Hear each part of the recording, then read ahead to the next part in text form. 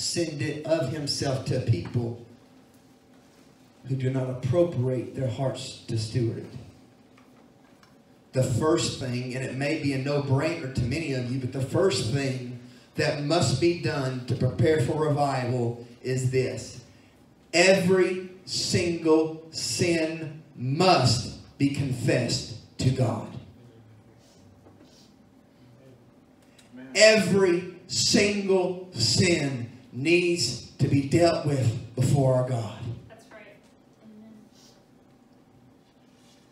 Amen. 1 John 1:9 is a scripture that's often quoted in salvation messages or when evangelists give an altar call for salvation. And 1 John 1:9 says this, that if we confess our sins, He is faithful and just to forgive us of our sins and cleanse us from all unrighteousness. But John in 1 John 1:9 is not writing to the unbeliever.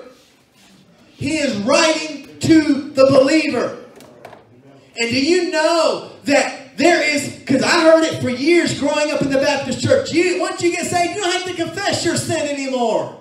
Then why is 1 John 1:9 there? Why is John writing to believers if once you're saved, you no longer need to confess your sin anymore?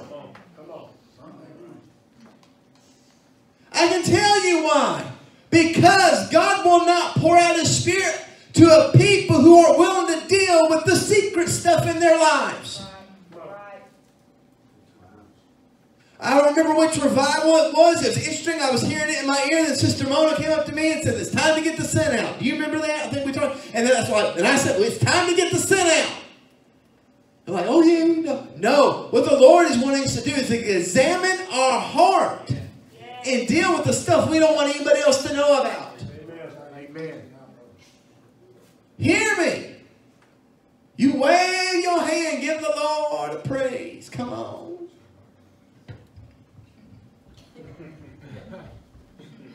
I'll do it too, y'all. I just did it in front of y'all.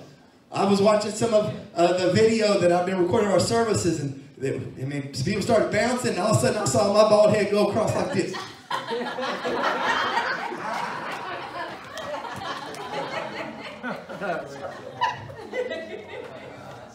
And I'm like, I'm going to bury my pride. I'm going to put it on YouTube anyway. They already laughing at me anyhow. But here's the deal.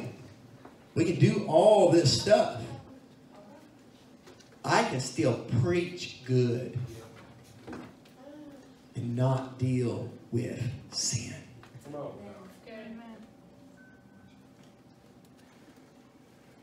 I can lead people to Jesus. I can go to Africa and preach crusade and see hundreds of people come to Jesus. But can I tell you, a real move of God will not happen until we confess every sin to God. Amen. I used to tell the guys at Teen Challenge, while you're here, leave no stone unturned. We don't like stones being turned over. But see, do you not know that you yourself are a temple of the Holy Spirit? And guess what? If you want Jesus to come into His house and He don't see it in the order that He wants to see, what happens is He wants to begin to turn over tables. And the reason why we don't really want a true move of God, because we know that God will really have to deal with all that sin we got piled up on those tables and making it look good, making it look like God's really doing something. But when He really steps in, He starts dealing with it. We don't want Him overturning up. We don't want Him upsetting our lives. It's not in my notes, y'all. Y'all take that one for free. Listen to me. In your secret place. I'm not talking about let the devil beat you up and let there be condemnation, but you get honest with God.